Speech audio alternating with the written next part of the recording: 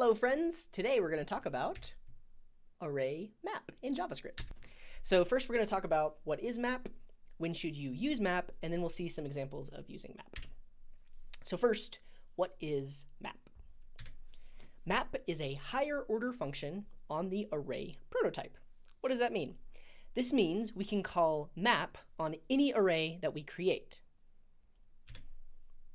If we look at the definition from the Mozilla Developer Network, it says, the map method creates a new array with the results of calling a provided function on every element in the calling array. Now let's break that down.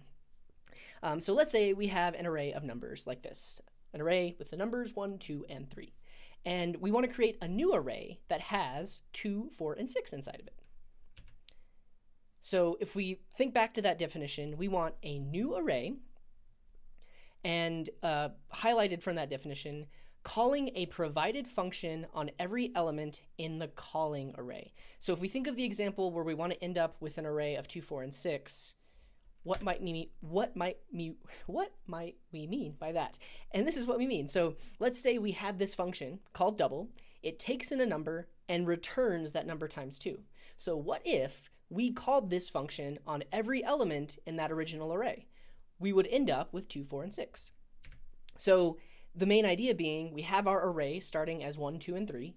We call double with each value, and then we get 2, 4, and 6. So let's break this down a little bit. Let's say we didn't have map and we wanted to call this function manually. We could start off with an array of numbers 1, 2, and 3. We could create a result array. We could then manually invoke our double function, which we just defined, with every number inside of the numbers array, and store that inside of the result array, and we would end up with an array of 2, 4, and 6. Simple enough. But of course, we don't want to do this manually all the time, so we could also do this with a for loop. Works in a very similar way, but now instead of having to manually specify the indice, we can just create a for loop that goes from 0 to the length of numbers, and then for every number inside of that, we're going to invoke double with that number and put it into the result array. Simple enough. But we can do even better. We could use the built-in for each function. Again, we're calling double manually each time, but this is a little bit cleaner because we don't have the whole for loop with the iteration and things like that, but it works in the same way. So we do a for each over numbers with the values 1, 2, and 3. And then for each number, we invoke double to get back that doubled number, and then we store it in the result array, ending up with the array 2, 4, and 6. Now, this is where map comes into play. So instead of having to call that function manually every time, we can just pass that function into map, and JavaScript will call the function on every element for us. So let's see what that might look like.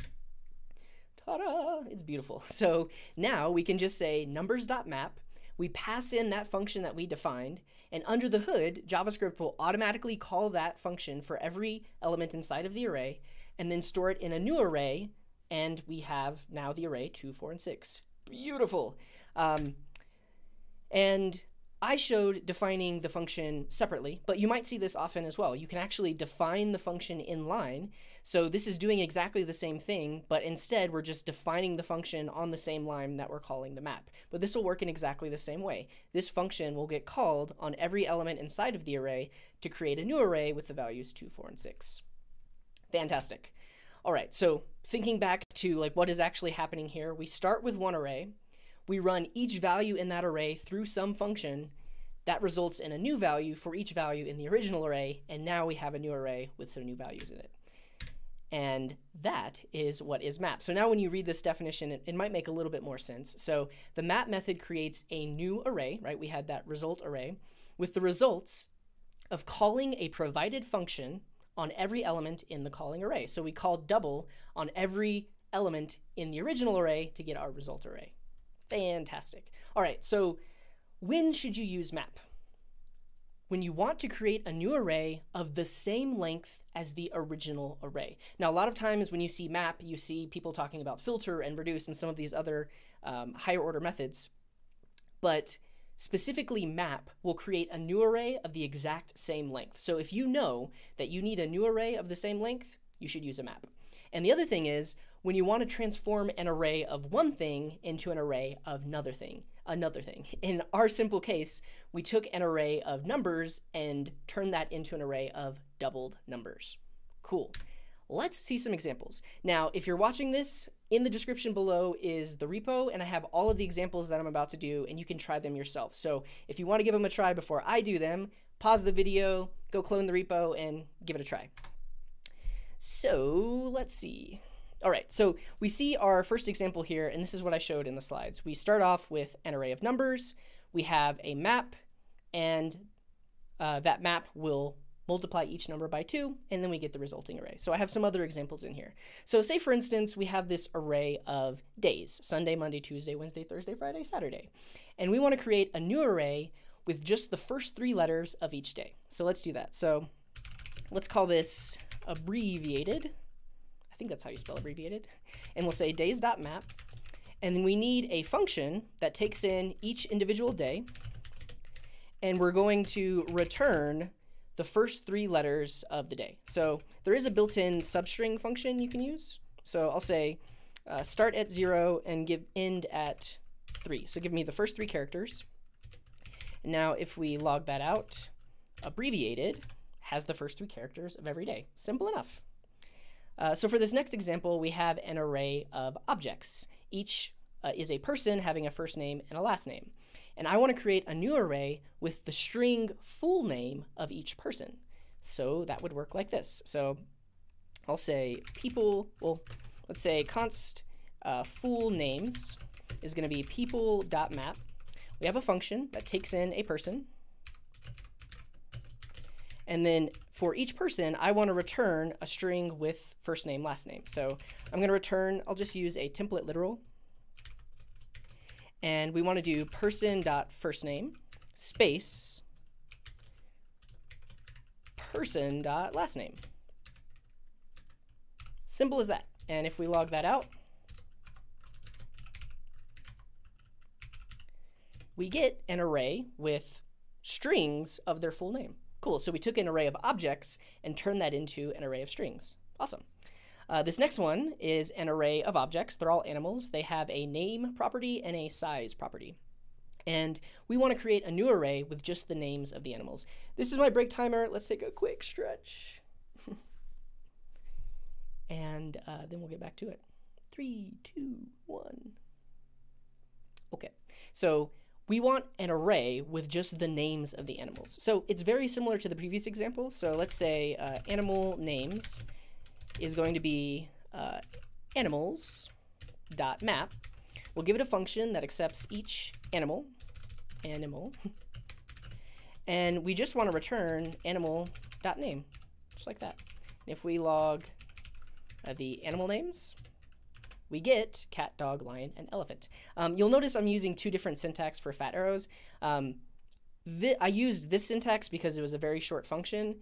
This was a little bit longer, so I did the full syntax with a return, and similarly here, but you can write it either way. Both will work.